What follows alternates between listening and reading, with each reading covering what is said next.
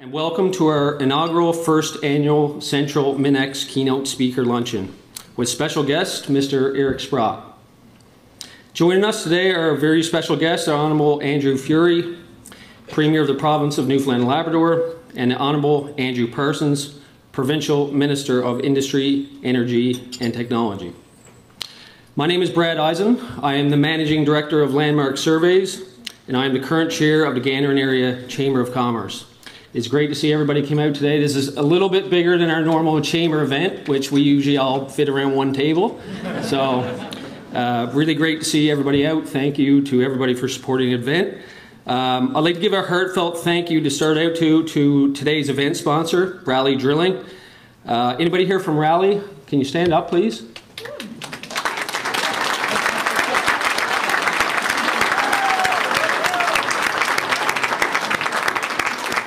When we first started out fundraising for this event, and we started out down here at our budget was very thin coming out of COVID as a chamber, and these sponsors, especially Raleigh, really brought a lot to the table to elevate it and get things up here and allow us to build this event. So thank you very much. Thank you to ACOA, the Province of Newfoundland and Labrador, the Town of Gander, Appleton, Grand Falls, Windsor, Deer Lake, Port aux Basques. I think I may have missed somebody, but all these regions I saw supported at this event, and this is a type of collaboration that we need to see between municipalities and regions to make these type of events a success. So thank you for being here. To all our sponsors, exhibitors, delegates, speakers, volunteers, our event manager, Amanda McCullum. Can you stand up, please, Amanda? Our never-resting event manager, thank you, Amanda, so very much. I'm going to try not to miss anybody here, but Hazel Bishop, Dave and Kelly with the Town of Gander, Sheldon with PES, Sheldon Gillingham, Jess Keats, Lorelei Dwyer with the Chamber. Thank you. This was a heavy lift for us for a small chamber, so thank you very much for all the work you did. Central, regional, all the regional communities here, the Gander and Exploits regional chambers that work together closely to promote this event. Their members, staff, chamber board of directors, and thank you Chief Mitchell, Premier Furey, Minister Parsons, Mayor Farwell, MP Clifford Small, and of course Mr. Sprott. Thank you for being here and taking the time out of your busy schedule to be with us. I'd also like to thank Clyde Drew, which is, Clyde is a Mi'kmaq carver from Conn River, and he was so gracious to give us his time to come here and do a demonstration of this carving. And he also donated this piece, believe it or not, and he's put it up for auction, silent auction for charity, which is going to go to the Central Northeast Health Foundation. So, thank you, Clyde. So this will be on the table back at the exhibition, so have a look at doing something for the silent auction for that one. Being from Gander, I grew up in an airport and a government service town where we knew little of minerals and mining. Although we were surrounded by logging, prospecting industries in Glenwood, Appleton, Benton, and a pulp and paper industry in Grand Falls, we in Gander knew little of heavy industry or the mineral sector. In fact, when arranging transportation for Mr. Sprott, originally we were going to transport him from the airport, I asked my father, who was a long-time airport employee in Ganderite, if he'd be okay with driving him from the airport, and all he said was, "Who's Eric Sprott? Do I have to wear a tie?" But in all seriousness, for our regions, the underpinnings of our business world are shifting beneath our feet. There's a vibrance in our community here now in our region of building energy, and anticipation for the future. There's so much investment here. It's a great time to be in business. It feels like we're on the precipice of some very, very uplifting times in our economy, and the opportunities are going to be far-reaching and prosperous for not just the Central region, but for our full province. With all the excitement that's happened in Central Newfoundland in the last couple of years in this industry, we've really haven't had a chance to bring everybody together at one table to share in the excitement and the opportunities that this represents for us all. Our communities, our chambers, our governments, our regions across Newfoundland are too small to support the needs of such a huge industry individually. And it is only through collaboration and unity on all levels that this industry will thrive and our business community will prosper. And I think it's an important message for us to keep in mind as we conclude the conference today is the importance of this unity and realizing that in educating and supporting one another, we will build an environment where this industry can realize its full potential. Mr. Sprott clearly believes in us as a community, as a region, and as a province. And as much as I very much look forward to hearing Mr. Sprott speak with us shortly, I think the level of investment he has made here does speak for itself. I'm sure he's poured over resource models and reports to arrive at his decision to invest so deeply in these projects. However, he's not only invested in minerals, he's invested in us. He wouldn't have had to dig deep in his research to learn about the resourcefulness, the will, and the hard-working nature of the people that call Newfoundland and Labrador home. Look around the conference. It's filled with people, young women and men entrepreneurs, seasoned business professionals, prospectors, miners, explorers from all over this region and all over the province, and all with unique and diverse cultures and experiences to share and contribute to this ongoing success story. So thank you, enjoy your lunch, and before we do that, I'd like to welcome the Halbu First Nation Chief Brendan Mitchell to lead us in a prayer before lunch. Thank you.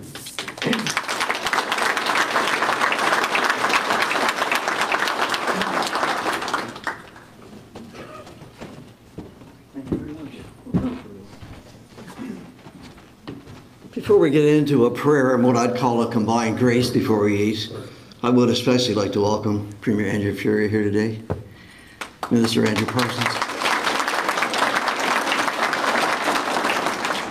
Mayor Percy Falwell, who's doing a hell of a lot for this community. We've had a chance to talk about it the last little while. He has a lot of great ideas about moving Gander and Area forward. Thank you. Also, MP Clifford Small, nice to see you here. And of course, I was introduced earlier to Eric Sprott, and I'm looking forward to what he has to say here today. His being here is tremendous significance, really. He's a very busy individual, has a lot to do every day, but took the time to come to Gander last night and be with us here today. So thank you, Eric, for your being here with us.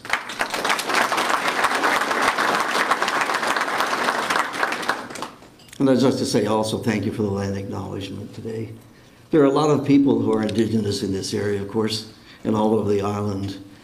I made a calculation for a group yesterday I spoke with. If I was to consider all the Indigenous people in the province, including people who apply to be members of Halbu First Nation, and many of whom never got in but self-identified, we're talking 120,000 Indigenous people in Newfoundland and Labrador. It's quite a lot. I'm really honored to be here. I've had a great couple of days so far. Hats off to the organizers and everybody who worked hard to make this event so special. And thank you to all of you for being here today. I came in just before you arrived. I looked at the room and I said, wow, this is a really pretty decorated place. But hopefully we'll have a nice meal to go along with the camaraderie we share today and the other things that we'll have. Please stand, everybody, as we say grace.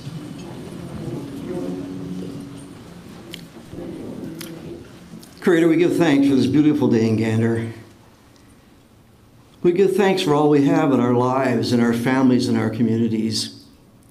We are grateful for this opportunity for the last 3 days to come together in the spirit of collaboration, friendship, kinship, community, and yes, reconciliation.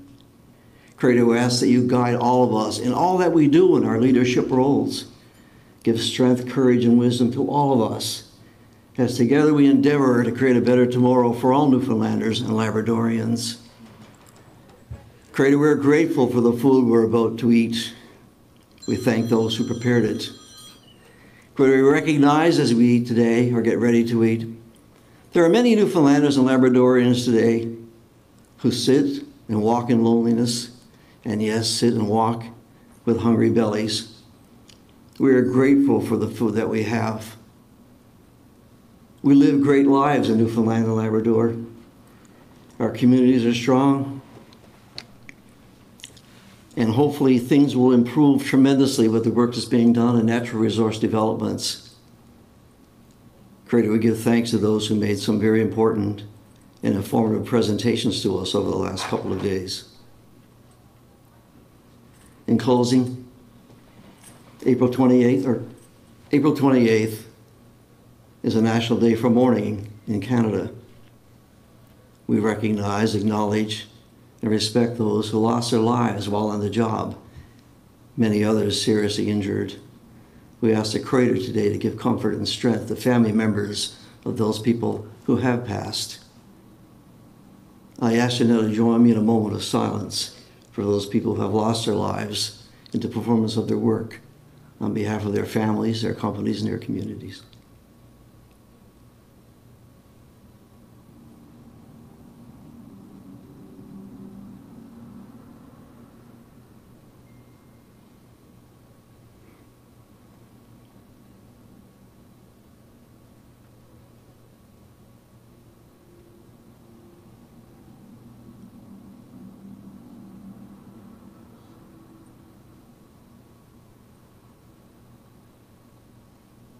All my relations. Walalio. Thank you, everyone.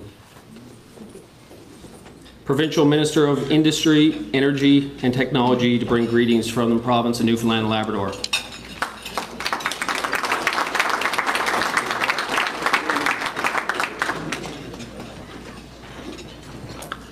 Well, good afternoon, everybody. It's an absolute honor and a pleasure to be here. Thank you for the introduction, Brad. Before I begin, so I don't forget, I do want to bring greetings also on behalf of my colleague, Dr. John Haggie.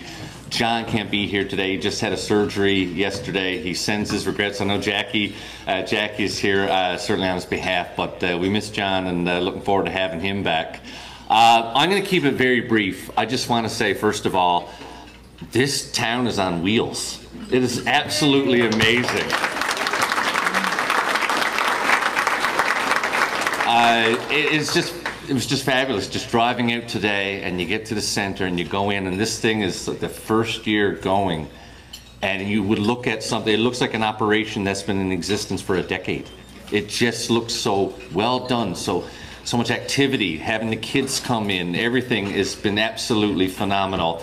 And I think a big congrats has to go out to people like Amanda and the chambers and the council. Anybody that had a part of this, I gotta tell you, you have done a bang-up job, and this is just the first of many that are gonna come. So congratulations to the Central Region on putting this together.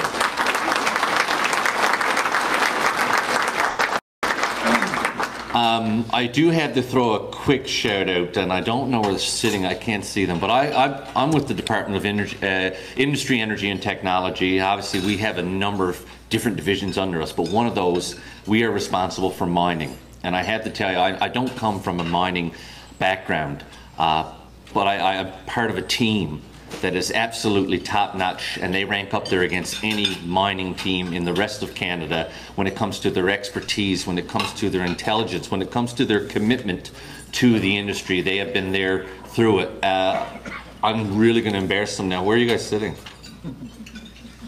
There they are, right back there.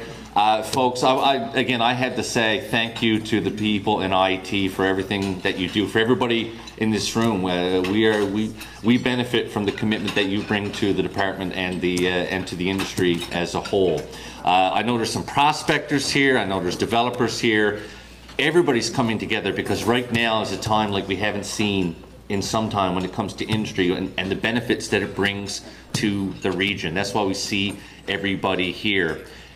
And two last things before, because we got more important speakers here. Number one, just a welcome to Mr. Sprott for being here. The Premier introduced him, but I've had the opportunity to meet Mr. Sprott before, and I got to tell you, to have him come down is certainly a great honor. And having met him before, I don't know if you'll find somebody that's more down to earth. And again, he's here. I don't know if he's more worried about the industry or that bad leaf sloss last night. I don't know.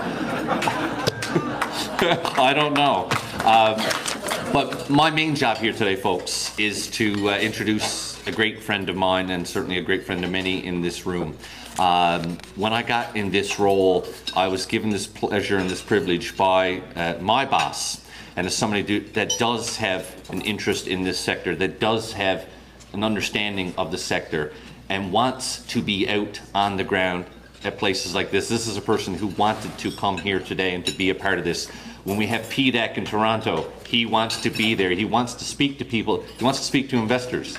He wants to speak to prospectors. He wants to speak to supply and service side, because he recognizes the value that mining brings to Newfoundland and Labrador. And mining is often a sector that goes on in the background. You don't hear as much about it as you hear about oil or electricity or renewables. But it's the steady backbone of our economy and has been for decades and will continue to be. And right now, the sky is the limit. And a lot of this opportunity, and again, a lot of the support that we get comes from his leadership and his knowledge and his desire to continue to do more. So on that note, I am very proud to introduce my friend, the Premier of this province, Dr. Andrew Furey. Thank you.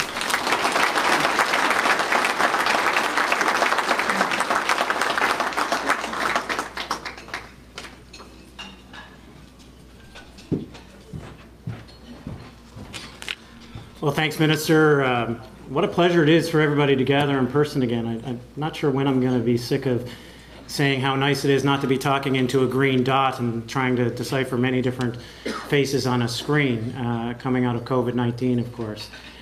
I want to, of course, I have the monumental task of introducing our guest speaker, which probably needs no introduction. But let me just tell you how important a day like today is for the people of Newfoundland and Labrador, for our future. 3 years ago, national pundits had written off Newfoundland and Labrador, had written us off with no economic opportunity, no financial certainty, no hope for the future of Newfoundland and Labrador. Teetering on bankruptcy, with no opportunities in oil and gas. Cenovus was mothballed, Terra Nova was mothballed, the mining sector was being challenged. They had all written us off. Well, I'm here to tell you today that we are not back. We are roaring back, because we have everything that the world needs right now. We have all the ingredients here in Newfoundland and Labrador for a modern global economy. Other jurisdictions around the world can't say that. And these aren't political platitudes. These are met with hard, cold facts that not only are we back, we are roaring back. 25,000 new jobs. The lowest unemployment rate on record in Newfoundland and Labrador's history. Cenovus is back pouring cement today. The Terra Nova will be headed back to further production.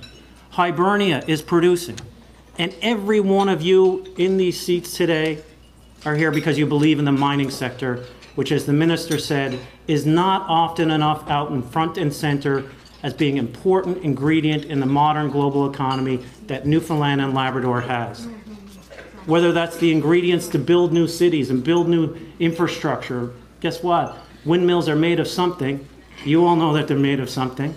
And we have the ingredients here, whether it's critical minerals, nickel, gold, the list goes on, iron ore, everything that you all are invested in and believe in. So the pundits were wrong. You all sitting in these seats definitely knew they were wrong. And the fact that you're sitting here today further elevates your belief in the future of Newfoundland and Labrador. I have to tell you that I have had some experience in the mining sector in the past. And while there are significant challenges with respect to mining, as you all know, there's the challenge of the resource itself, and we have a bounty of resources.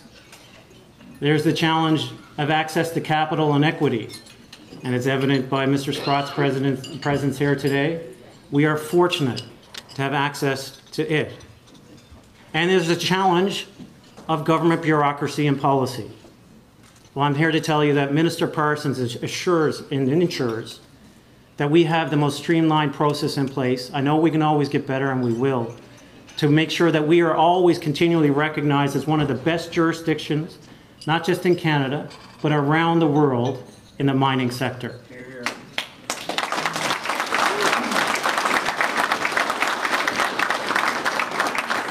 And that is because of Minister Parsons' guidance, his leadership, and his understanding of each and every one of you. But beyond all of those three challenges, perhaps our best value, perhaps what distinguishes us from other jurisdictions, perhaps what makes us so special is the alignment of all three of those critical items to introduce certainty for all of you and into the marketplace with respect to the commodities that we have here in our province. So I want to thank each and every one of you for not writing the province off, for believing in our future, for having a substantial part of that future and helping us map a modern Newfoundland and Labrador to meet the modern global demands of economy around the world. So thank you. Now it's my distinct pleasure to introduce someone who, of course, you never came here to hear me speak, but who needs no introduction. And I could get up here and read out his CV, and you all know that not only is he one of the most successful mining entrepreneurs and businessmen in our country, I think what is perhaps equally important to that tremendous accolade, and he has numerous, the Order of Canada and others, is his commitment to the people and communities. What's not celebrated enough is his commitment, his altruism, his philanthropy to giving back. And because it's easy to, it's not easy, but to accumulate and not give back. But Mr. Sprott ensures that he gives back, whether it's through First Nations, whether it's through supporting the University Health Network in Toronto, or making massive contributions in every community that he touches. So we are all pleased to have Mr. Sprott here today to talk about the economic opportunities, not just in central Newfoundland, but how the interface and intersectionality of the mining sector with the global economy and how Canada and Newfoundland and Labrador can play an important role in that. I have one last thing. The minister and I did meet him in Toronto, PDAC, when was that, last June, Andrew, I think. And Mr. Sprott invited us into his home, actually. He was very kind. And he said at that time that he had been retired. And I had read all his CV going in, of course, you know, being briefed and everybody telling me how successful the guy is and how we need to ensure that he understands the importance of mining in Newfoundland and Labrador. So he starts by saying, you know, I'm retired. But there was a sparkle in his eye when it came to discussing and talking about the opportunity in mining in Newfoundland and Labrador, especially in the gold space. That told me that there was no way he was retired. He was only getting going. And I think it's evident by the fact that he's here today, the first time he's had a real speech in 5 years, 3 to 5 years, here in Gander, Newfoundland and Labrador, speaks to the sparkle in that eye and the commitment to Newfoundland and Labrador and the mining industry. So please put your hands together and give a round of applause and welcome Mr. Eric Sprott.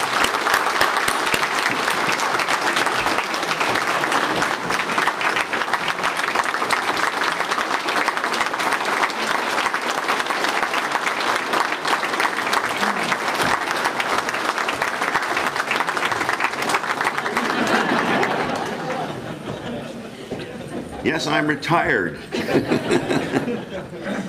I was down in Turks and Caicos, and I get this letter, I guess, from Amanda, basically saying we're trying to organize a convention here on April 28th, and would I come? And she has mentioned to me that when I just said, yes, I will, and that was it. she probably thought I was kidding or some darn thing, but I have a feeling towards this province, by the way. I love being here. I love the opportunity that I'm involved with all the companies that I've invested in. And I think that what might happen here will be truly significant on a world basis, not just Canada, by the way, on a world basis. So why not try to get involved in it? And one of the things I thought I'd tell you a little about myself, this is just off the cuff though, and one of the things I say is I'm in the business of stealing value. But I want to assure you I had nothing to do with the heist at Pearson, okay?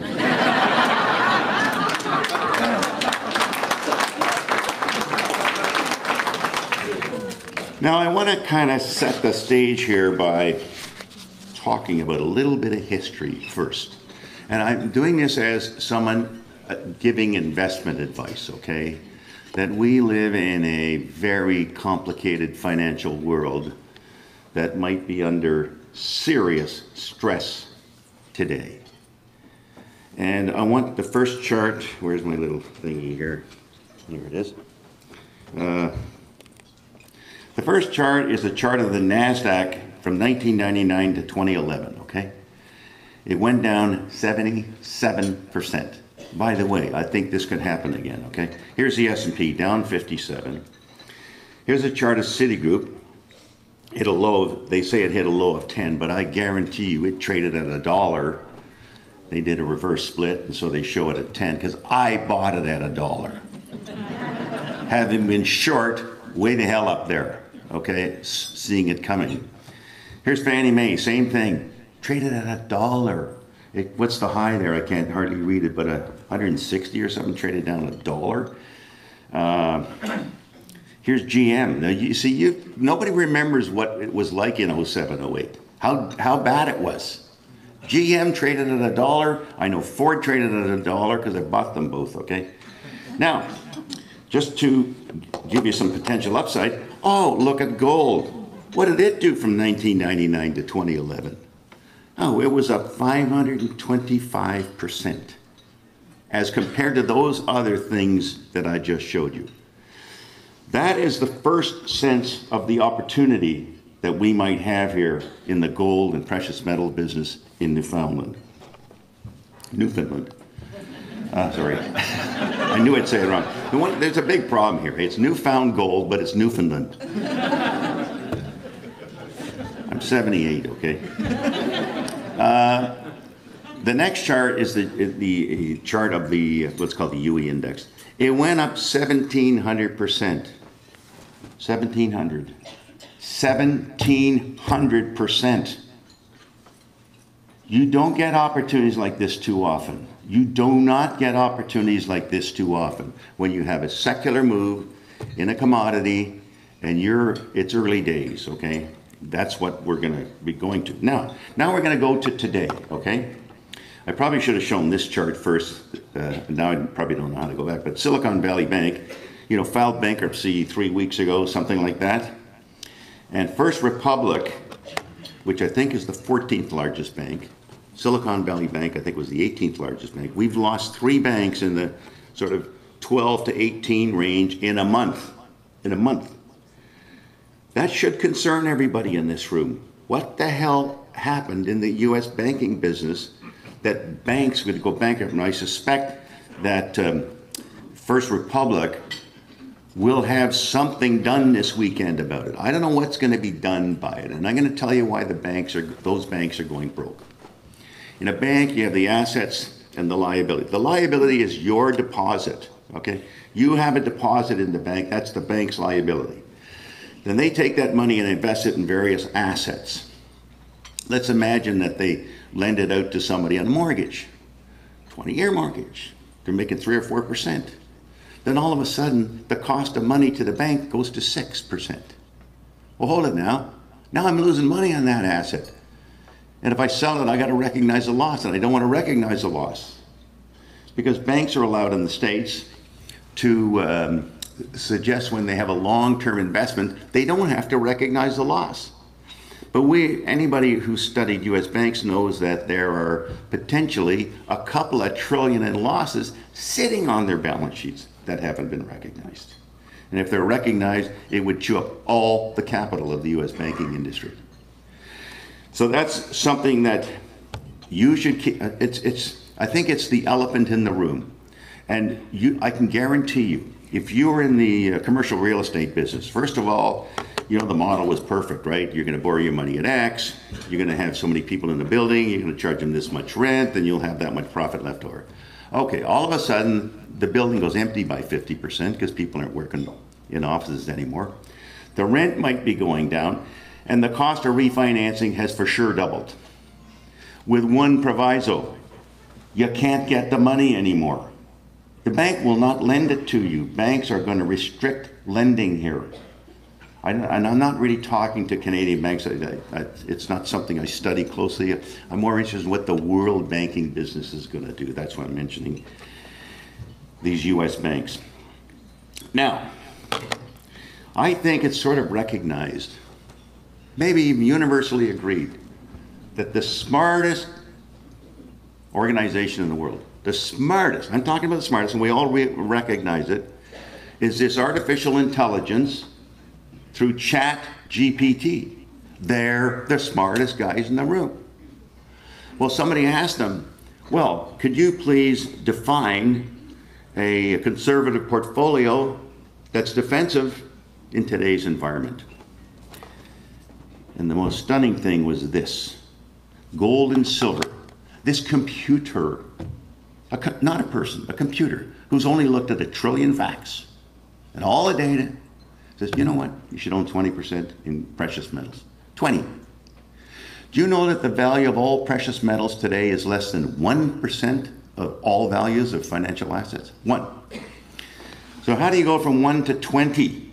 How do you get to 20 if you're at 1?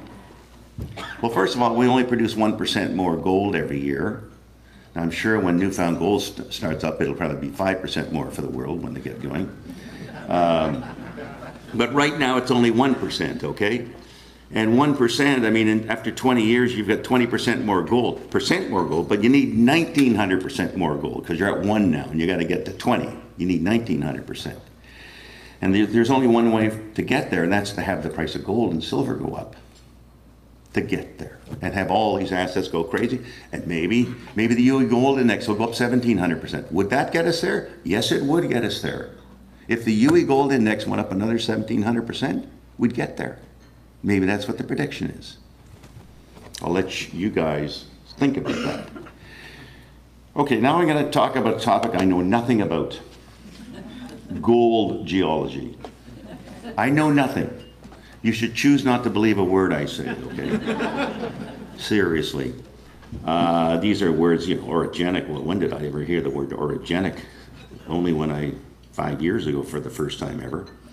And I can't read what it says on there, but I think it says, the aim of this study was written by Ian Hansberger for the Canadian Geologic Society, is to investigate whether the orogenic model for structurally controlled Archean lode gold deposits developed over the Abitibi is applicable to Newfoundland and by extension other regions.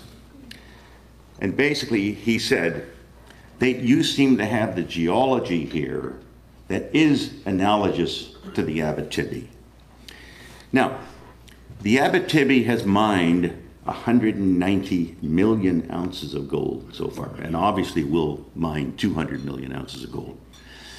And for him to go there, there had to be a big enough structure that he could at least think that you could get to a fairly reasonable amount of that gold. And of course, that's, I think, what others have now said. I've read and met other geologists. This is a picture, you probably can't see it that well. And it just shows where the margins of the plates came together and created these structures in Newfoundland. And of course, the most well-known are the Valentine Lake Deformation Zone, where there's already there's one mine operating and being built for sure, and a couple more that are getting close. And then you also have the Appleton Fault, which I'm sure, being here, you would know much, much more about. And it was these collisions that created the circumstances where gold could manifest itself in the ore. And that's what brought him there to think there was an analogy. And I've spoken to what the guy was called Mr. Orogenic, okay? And he agreed. This looks like the place. I've just listed here some of the companies that I personally invested in. I am hoping, there's a lot of hope these days, that some of these companies will be able to duplicate what Newfound Gold has done and what Sokoman has done in terms of high-grade orogenic gold. And And I hope even that some of the companies that are on the Valentine Lake Deformation Zone that are now producing may find as they go deeper that there's some significant gold underneath the open pit. Probably don't need to spend too much time on the actual project. You're probably quite familiar with it. I know that Greg Matheson would have described it to you. The thing that I find most appealing about this project, and by the way, and he's not here, but Denny LaViolette, who's a person I know from Toronto, a geologist and the president of Newfound Gold, was the individual who decided this should be staked because this looks like a major opportunity. So he should get a lot of the credit for this discovery. And one of the things I find most intriguing about it is it's 110 kilometers. I mean, a lot of you are in the mining business. I mean, who could even ever imagine owning something 110 kilometers? I mean, that's just, I doubt that anybody owns anything that's 110 kilometers. And here we are in prime country and owning 110 kilometers. With the drilling up north, the prospector drilled over 5 kilometers and finding very significant gold. There's your first hole, okay? 92 over 19 meters. Now I can tell you this because I was with Kirkland when we bought Newmarket, which had the Fosterville property in Australia, and I was a shareholder of Newmarket, and we would come up with holes like this. Okay, but they're, you know, 1 in a million. I mean, these holes that are being announced are incredibly valuable. And I'm going to go to the value part. Okay, this is the most important thing to understand what this opportunity might be. If you have 1 gram of gold, you got a big open pit. I mean, maybe you make 0.2 of a gram of profit, 0.2, okay? You got a 30 gram ore body. You maybe cost you 2 grams to mine it. You got 28 grams versus 0.2. That's 140 times more profitable, okay? That's 140 times more profitable. If it was 15 grams, it's 60 times more profitable. These are orders of magnitude that are crazy. So when you're looking at what's evolving here, appreciate the significance of the future profitability of this ore body. Now, I put in the latest news release from April 25th, so that's 3 or 4 days ago. I can't read it anymore, but I know what it says. Maybe you can read it. But it basically said we have 22 meters of something like 17 grams, and I think it was 18 meters of 12 grams. That's my recollection. And one of the things that's interesting about that, 40 meters, okay? I always like doing this, 40 meters. Would that be about 40 meters to the end of this room? About that, right? Can you imagine mining something that wide? How easy is that? 40 meters? Oh my God. And that's just, you know, the width of the zone. We got the height, the depth, the strike. I'm just talking about the thickness of the zone. This is like, be a layup mining that.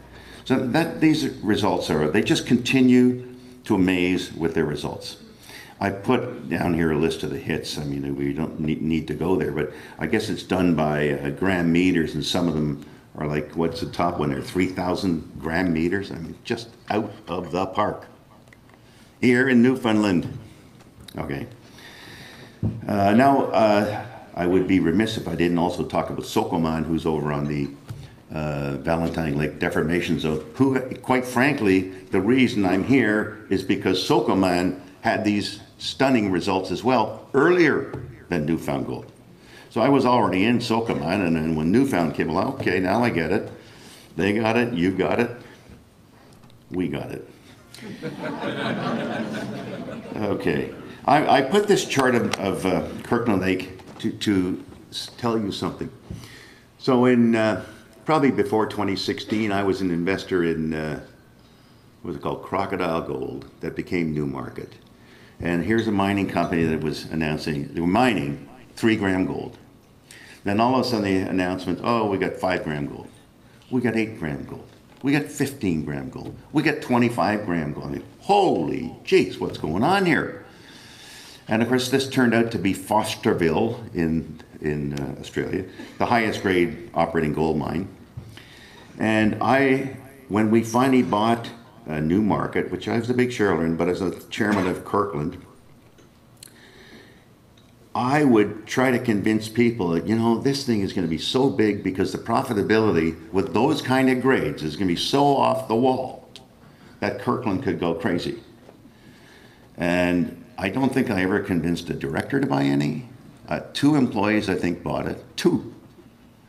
Everyone missed the opportunity. I don't know why they missed the opportunity. And then sooner or later, along comes Kirkland, and they report like, we made $200 million this quarter. Well, duh. When you got that kind of grade, of course you're going to make $200 million. I don't want to get the Premier too excited here, okay? I already got the royalties back. or the industry minister, for that matter. I should talk a little about silver. I actually happen to prefer silver to gold. Don't boo me, okay? Typically, when gold runs big, and I think gold's going to run big here, silver will lead the parade. So this little chart, that's only in the last 6 or 7 months, I believe. It's up 47%. Now, we in the business call that a bull market. You know, when you're up 20%, you're in a bull market. We're in a bull market in silver. We're in a bull market in gold. We've gone from 1650 to 2050. We're in a bull market. Get with it.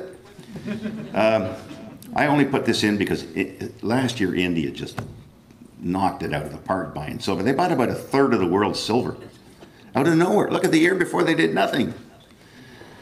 Supply and demand. This is just a chart that shows that the Silver Institute has suggested there's a deficit in silver of 237 million ounces last year in an industry that only produces 1 million ounces. There's a shortage of 237. Now I want to talk about, and of course we got central bank demand for gold, which is off the wall. Here's a thing from China, where the retail sales were up something like 10% for the month. And what led it? Oh, jewelry's up 37%. Well. Manipulation. I know lots of people don't like to think things are manipulated. Well, I'm telling you, they are. And you can read that right there. J.P. Morgan, convicted of fraud, attempted price manipulation, spoofing in a multi-year market manipulation scheme. We can see it, okay? We see what happens in these precious metal markets, how these guys run them down so fast because they get, you know, they say they're going to sell 1 billion ounces just like that in a day, even though we only produce 800 million ounces in a year. And one of the reason I put this piece in, Craig Hemke, who used to interview me for Sprott Money, a week and a half ago said, oh, by the way, and gold was maybe at $20,030.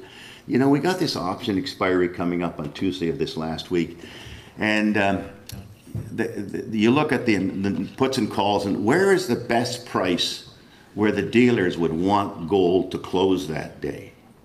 It's $19.90 at $1,990, and silver at $25. Well, where did they close that day? Bang on $19.90 and $25. And they have a description of what they're doing. It's called max pain. You know who the max pain's for? Their customers. I know you're shocked to think that. Somebody that was buying this stuff, right? It wasn't them. They were the guys that are selling, collecting the premiums. So they want it to close here so we make max profit. But you know, if they make max profit, somebody had a max pain. That would be the investor. Now, hopefully this all ends someday because there's enough interest in precious metals that will just overwhelm them. And I should say that, you know, here we have the price of gold around 2,000.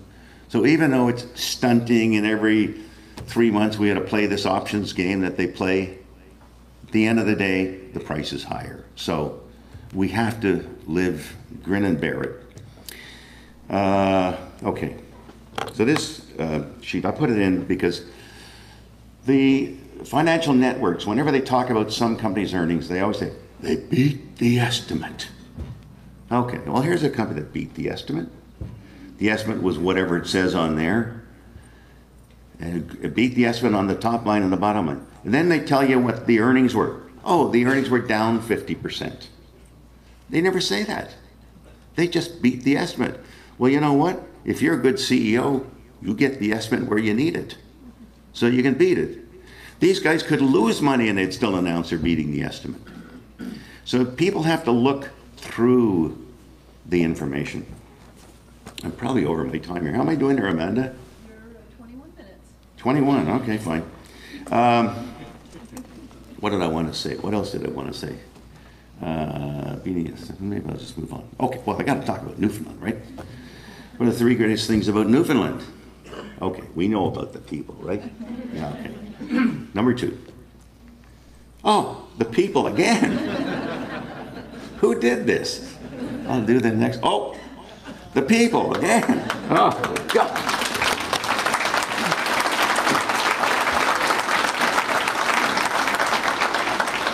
And the winner is the people. But there are other things, and it's been the Premier and the Minister of Industry have sort of focused on some of these things. The government sponsorship, which I just find amazing. I just can't believe. Now, you know, I read things where the government says, we want 5 mines here by 2030. I mean, what other government's ever said that? You know, they're all crickets. The fact that there's exploration grants, and by the way, I think that is a very, very intelligent thing to have exploration grants.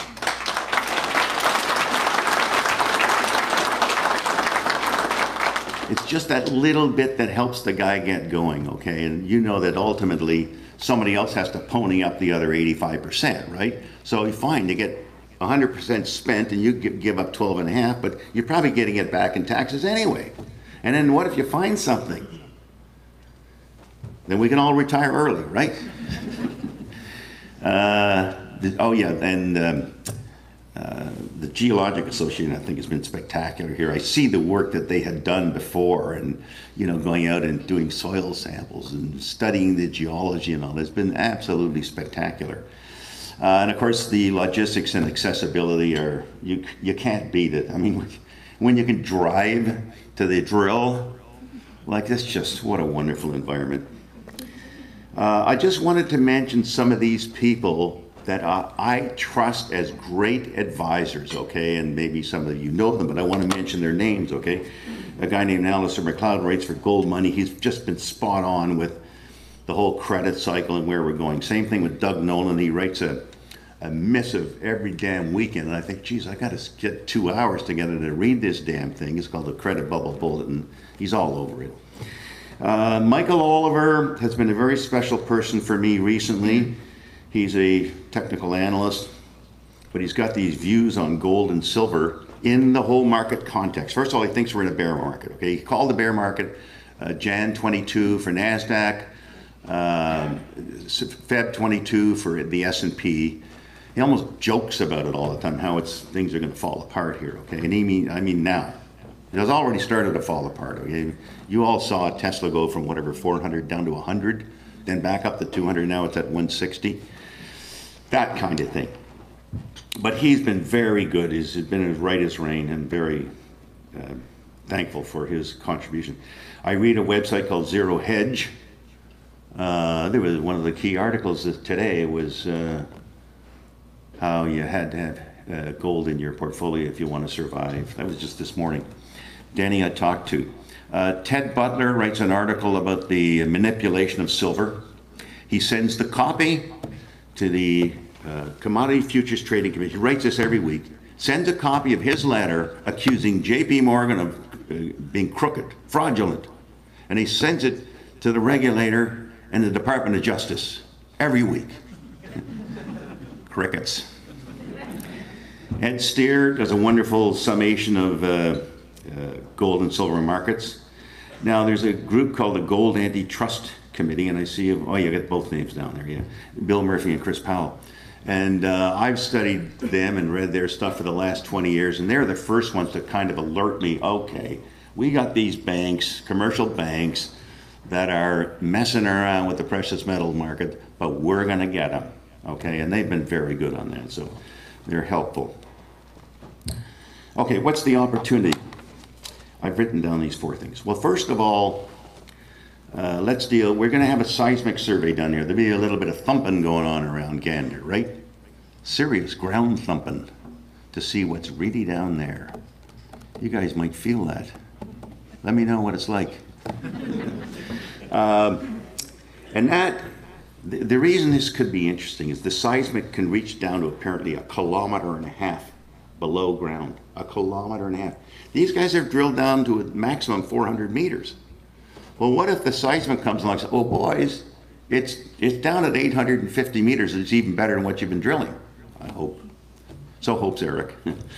But that's going to be very interesting, and we'll start to get those results, I guess, hopefully in the third quarter. The strike extension. Strike means the length of a deposit, okay? We've already got gold in the top 9 kilometers, over 5 kilometers. As I was walking out, on the property, one of my favorite people, well, how far is that from, where you've drilled already and announced? They've announced they got something that's 200 meters on strike, 200 meters to strike. Oh, that's about 500 meters away. Whoa, really? Maybe it's 700 meters to strike. This makes a big difference. Your strike. I don't know if anybody's ever done the multiplication. You multiply the strike times the depth times the thickness times 2.6 very specific gravity, and you can work out what the goal is. So for example, that news release on Keats West, it was 250 by 305 by 30. And by my calculation, that could be 6 million tons. Now, what's the grade? If it's 1/3 of an ounce, you got 2 million ounces. It's 1/2 an ounce, you got 3 million ounces. And did it ever take a long time to find? Not 2 or 3 months of drilling to find that? Oh my God, how prospective is this thing? And I think the fact is that it's incredibly prospective. We got it on the east side of the Appleton, we got it on the west side of the Appleton, which is probably gonna go deeper. It was described to me initially, it's like a feather, okay? And the apple is the core of the feather, and you got all these things that come off. And there could be a lot of things coming off that we haven't got to drilling yet. And of course, one of the things I'd like to see, and I think there's sniffs of it, is some of these other companies that are drilling on the Appleton Fault or the Valentine Deformation Zone come up with a newfound kind of hit. Just to prove it's not just them. Because I don't think it should be just them. The plates didn't know it would be just them, okay? They might have left some for somebody else. I'm not talking about the dinner plates, okay? I'm talking about the geologic plates. Okay, do we have anything else? No, we don't. Well, I think there's a huge opportunity. I hope people get it, that the profitability that could happen here is going to be stupendous, and I'm happy to meet the Mayor of Gander, Brad, with the Chamber of Commerce. You put on a wonderful conference here, and I hope everyone gets a lot of bountifulness out of the opportunity in front of you. Now, Amanda, am I just supposed to cut it here, or am I supposed to take questions? We're perfectly at 30 minutes, by the way. So okay. Congratulations. Okay. I'll leave it at that then, okay? No, you're open to take questions. I'm open to take questions. Does anybody have a question? 78 is the answer. 230 pounds. Well, that seems to be enough questions then, right? We have a question anywhere? Yes, somebody back there? Got a question? Can you come back next year? Ooh. We'll find out. Thank you.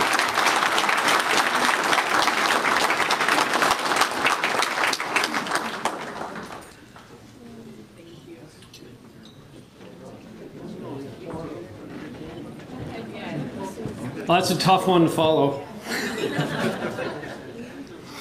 I'm just going to finish off just briefly again with a few thanks. Thank you, Eric, for being here. Very much appreciate it. Minister, Premier, thanks everybody for being here today. A couple other thanks I'd like to point out. I missed our technical advisory committee earlier. So I wanted to give a shout out to them too. That's done a lot to bring this conference together. Thanks again to our sponsor, Raleigh Drilling, again, and to all our sponsors that's made this event possible. Outside of that, is Al Keats here? I know he is. And if he is, can somebody at his table make him stand up? I know he's too modest to, but if you could stand up.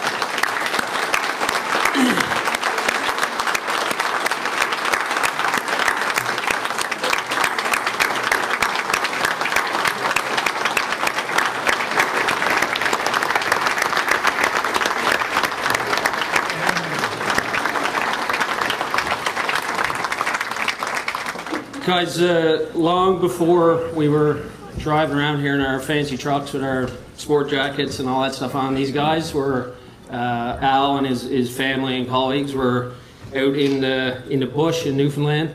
I got my suit on today, I'm a land surveyor, so I can appreciate maybe some of what you guys went through. If anybody here has walked through an alder bed in Newfoundland, you'd understand, but these guys were out on foot, on their quads, on their bikes, picking rocks and building the foundations that all this is built on. So to Al, we're eternally grateful. Thank you.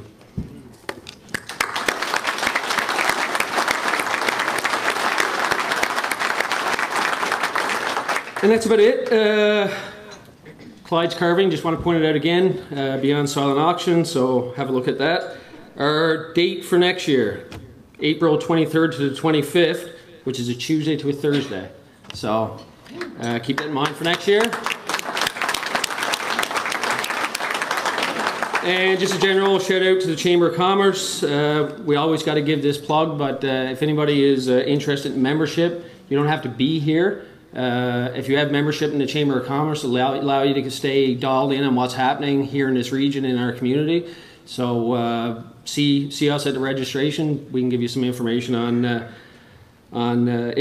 registration. So that's about it for me. Safe travels. Thanks. See you next year.